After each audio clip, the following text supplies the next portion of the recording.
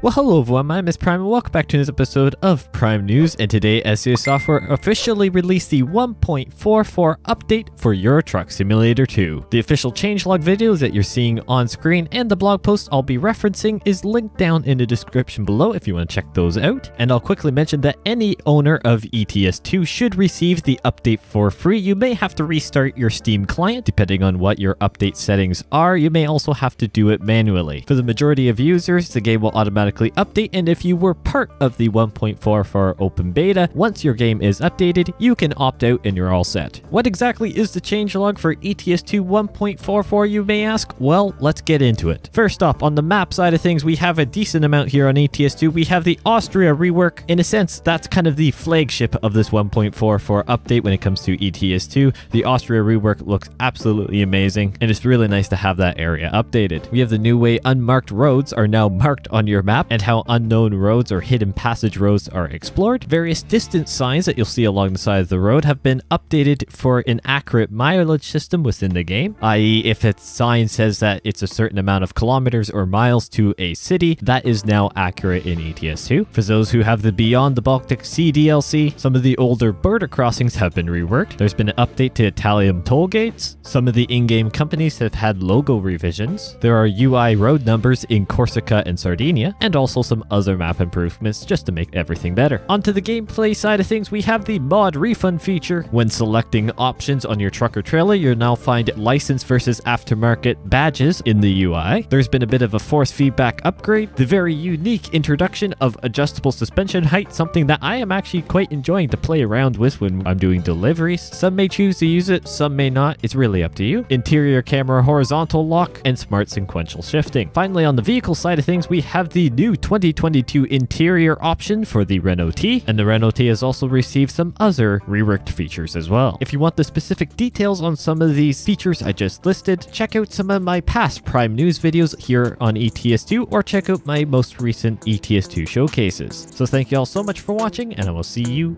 in the next one.